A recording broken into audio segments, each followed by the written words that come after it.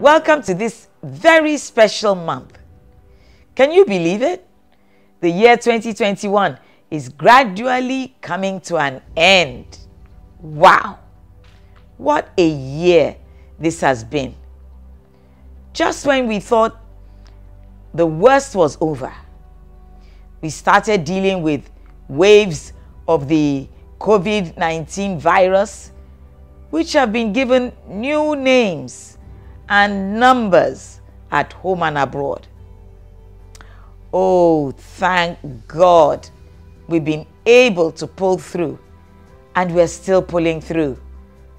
We're pulling through such difficult times.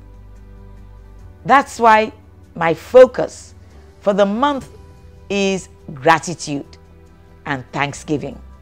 You see, a good thing that we should learn from the Americans is setting aside a season for intentional thanksgiving. This is a very fantastic idea that we should imbibe.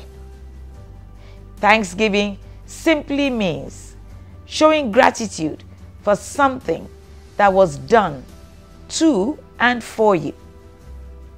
The surprising thing is that you could go through the feeling like you have nothing to be grateful for, which isn't true. Like Cynthia Ozick once said, we often take for granted the very things that deserve our gratitude. This is the reason I urge you to stay intentional about this act this season. Start by creating a gratitude list.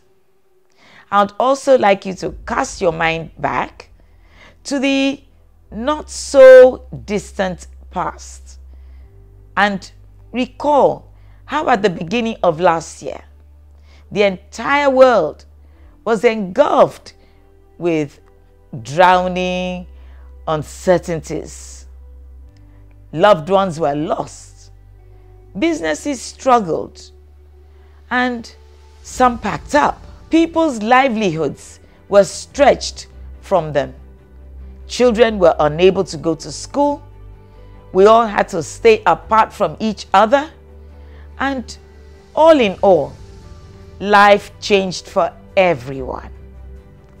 In spite of everything, we thank God that we are still here. Do you agree with me now? That's not where we're stopping.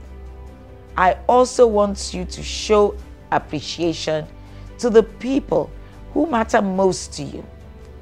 This is a good time to appreciate your kids for cooperating with their hectic school schedules, your boss for being sensitive, considerate, and for providing the much needed guidance in your workplace. Your parents and loved ones for their love and their care. Your mentors, team members, and your entire support system for being there for you. Get started with the thank you notes, emails, phone calls, and presents if you can. Guess what? The love and joy that you spread while at it will come back to you.